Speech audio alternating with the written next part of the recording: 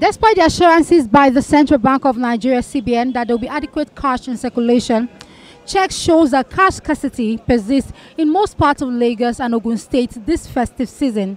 We asked Nigerians to share with us how this development is affecting them.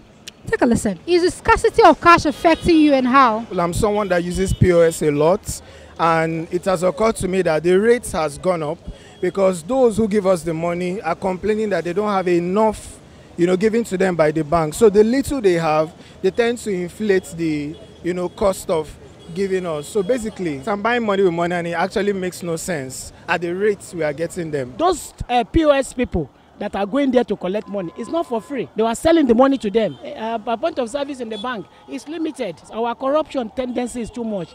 The salary they are paying them does not supposed to have made them to be making the people to be suffering. It's not the government's fault.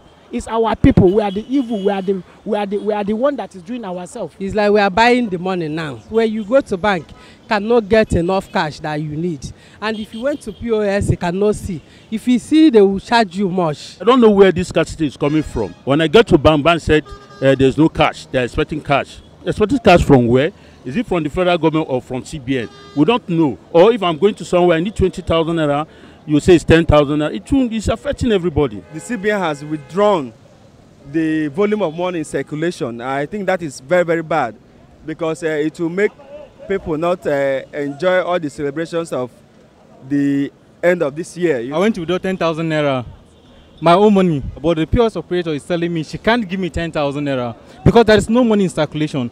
So she has to give me 2,000 naira. That's the maximum she can give. So imagine if I have a mom in the hospital I want to go and pay a bill for. Does that mean she's going to die? What am I going to do with 2,000 naira? A meal is just 2,000 naira in Nigeria now. So it means I can only eat just a meal today. And we were told that it was Godwin Emefiele and all that. Now Godwin Emefiele is no more.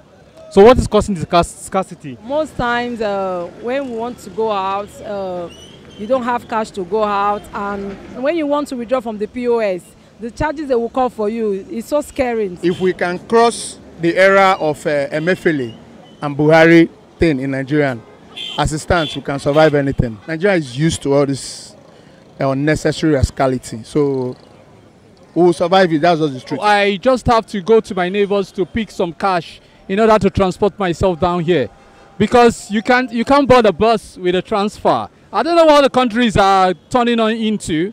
I think they are trying to make it a kind of a current things like this fuel scarcity. Whenever it comes to December period, there will be fuel scarcity. Now it's cash scarcity. So I don't think this government are really considering the poor masses into any bit of consideration. For more on Voices from the Streets, visit reposenigeria.com. Without borders, without fears.